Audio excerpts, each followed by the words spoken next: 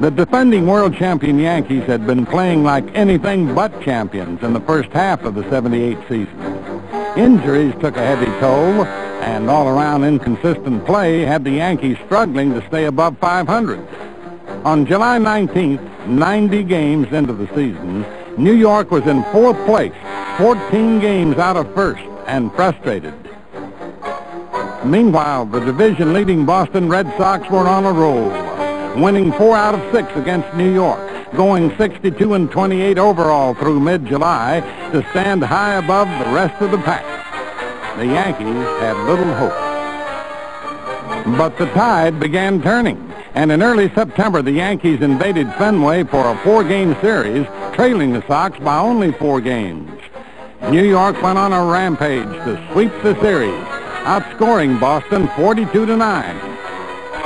When the regular season ended, the two teams were tied for the top, forcing the first playoff game in League Championship Series history. That's when Bucky Dent took center stage. All my biggest thrills are team accomplishments. And one was the summer of '78, 14.5 games back at the All-Star break, finally win that big playoff game in Boston. That really sticks out in my mind. Up in Fenway Park, cool, crisp October afternoon. Bucky Dent hit the big 3-run home run. What I was trying to do is I was trying to get a pitch that I could drive someplace and hit the ball hard. And the first pitch, I fouled off my foot. And as I got up and was walking back to the on-deck circle when the trainer came out to spray some of that stuff on my foot trying to ease the pain, Mickey Rivers came over to me and said, "Hey, homie," he says, "you know, you're hitting with a cracked bat." And so he said, "Here, take this one." He says, "You're using the wrong bat." And from that time on, I went back up, and I think it was the next pitch that I hit the ball into the screen. Deep to left. Yastrzemski will not get it. Home run! A 3-run home run for Bucky Dent. The Yankees now lead it by a score of 3-2.